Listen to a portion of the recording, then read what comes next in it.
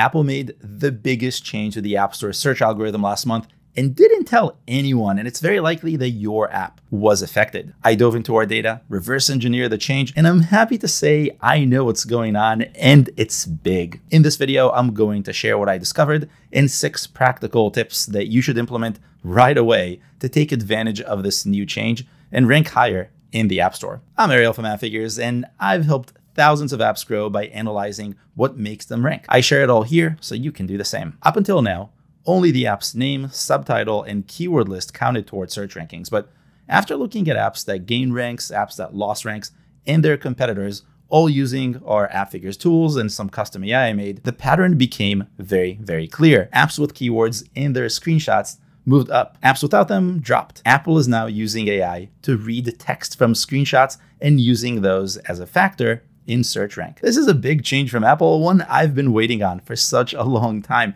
and a huge opportunity to get more discovery. So clearly, you need to use keywords in your screenshots, and here are my 6 tips to help you do it right. The first one is replace passive keywords with active ones. By passive, I mean words that don't have any intent and no one is searching for, like easy to use. Replace those with the same type of keywords you'd put in your app's name, subtitle, or keyword list, full of intent and actionable. Number 2, make sure there's enough contrast between your text and background. I looked at so many screenshots that don't do this right. Light text on a light background or dark text on a dark background makes it really hard for the machine and also for people to read. Instead, aim for as much contrast as you can so the words jump out. Number 3 is to use fonts that are legible and easy to read. Fonts that are too thin or condensed or stylized make it really hard for the machine to see and could be ignored, and we don't want that. Number 4 is ensure your captions are big enough to read. If your text is large enough for a human eye to read, it's probably okay for the machine, but if it isn't, Apple won't be able to see it, and that's a problem.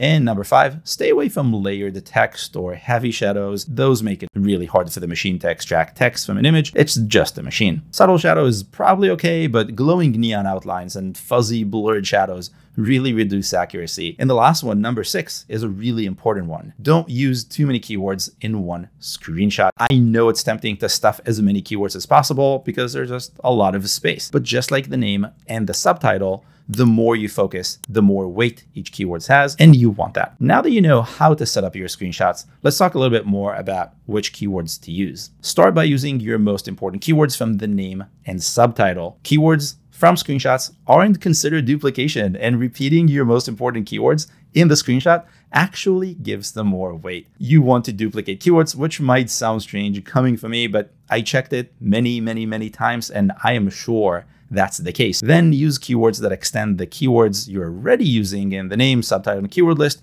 just how you would do with everything else. I have a trick for doing this a little bit more quickly, and if you've been following me for a long enough time, you know what I'm gonna say. Look at what the top ranking apps in your category are doing. I'm talking about direct competitors, similar apps, or even adjacent ones. Here's how to do it. Head into Keyword Inspector and search for your main keyword. By now, apps who have the proper captions are already ranking high, so that's perfect. Click on the top result to see its screenshots in the App Intelligence panel. And you should do that probably 3, 4, 5 times just to get a better understanding of what's going on.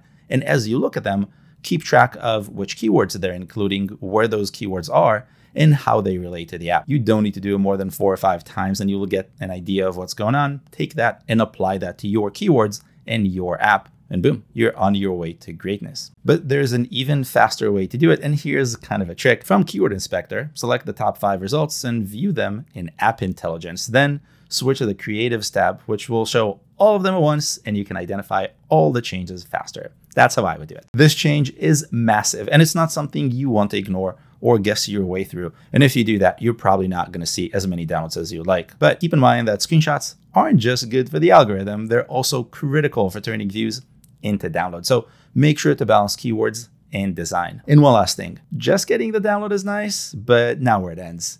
Watch these expert tips to turn those new downloads into paying users.